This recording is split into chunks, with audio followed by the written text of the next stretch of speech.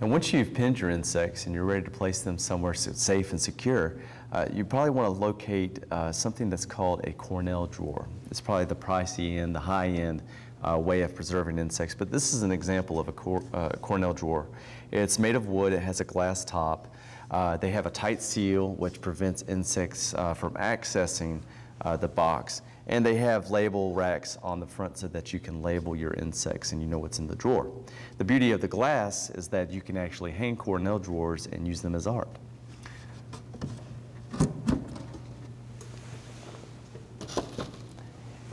Now, when we look inside the Cornell drawer, what you'll notice that this one in particular has what we call collection boxes, which you see here. And this is where we keep our insects. Now, the purpose for doing this is this lets you organize your insects. These collection boxes come in a variety of different shapes, from these large boxes that you see here, all the way down to the smaller units such as this.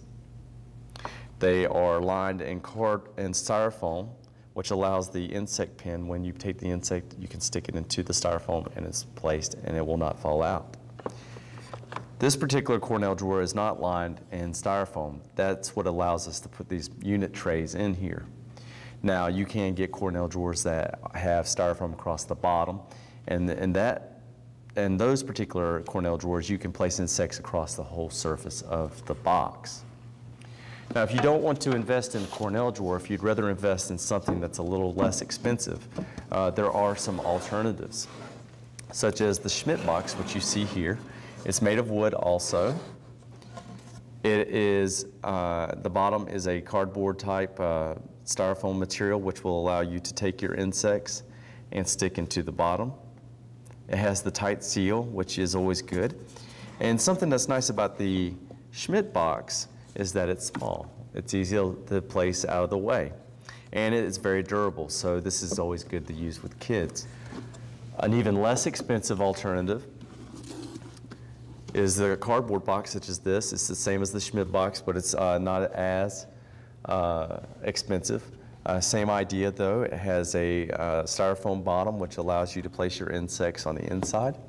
And it does have some seal, but insects can get in here. Now, with each of these different boxes, one thing to recognize is that these insects represent something very important to other insects, and that is food. There are certain insects that will get into these Cornell drawers and devour your insect specimens. So it's important that if you have a Cornell drawer, that you have a place where you can put mothballs. Now, with those mothballs, you want to make sure that you secure them so they don't freely move throughout the drawer, because that will destroy your insects just as well. And those fumes from the mothballs will prevent those insects, or at least repel those insects from coming in and feeding on the ones that you collected. If you'd like to develop your own collection or preservation site, instead of purchasing a Cornell drawer or Schmidt Box, if you want another location where you can preserve your insects, you can actually make your own insect drawer. Basically, there are just a few items that you need. One is a cardboard box, that you see here. The second is a piece of styrofoam, which can be purchased at a retail store for a couple dollars. And basically what you do is you cut the styrofoam so that it fits down in the base of the cardboard box. And what this will enable you to do is to place your pinned insect specimens in the drawer or in your box and preserve them, no different than what we discussed with the Cornell drawer or the Schmidt Box. However, keep in mind, it's important, again, to place mothballs in that box or no pest strip in order to prevent other insects from getting in and feeding on your insects. What you have here are two examples of how to preserve your insects. This is a temporary collection procedure, and this is a permanent collection procedure. Let's talk a little bit about the temporary collecting procedure. What do I mean by temporary? Well, the idea is that once you've collected your insects and you've pinned them, that you have to retain them somewhere until the point where you can get the appropriate labeled information on the insect. For example, if you go out and you make a collection, it is appropriate for you to come in and label a single label, such as you see here, and place your pinned insects along one row or two rows. What you notice here is that the lepidopterans, these butterflies, have been angled in so that you can squeeze more insects into the drawer.